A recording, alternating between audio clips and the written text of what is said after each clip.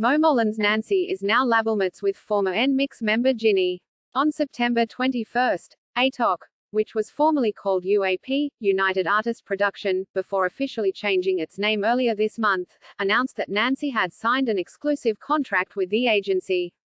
ATOC remarked, "We are delighted to greet Nancy, who has received lots of love from the public for her wide array of talents and charms, including her outstanding vocals and dancing skills, as a new member of our family. In light of her exceptional passion, we plan to give her our unsparing support so that she can shine bright through a wide variety of activities." Nancy, who first debuted as a member of MOMOLAND in 2016, parted ways with MLD Entertainment last year following the expiration of her contract. Meanwhile, JINI, formerly romanized as JINI during her time with NMIXX, also signed with ATOC, then called UAP, earlier this year.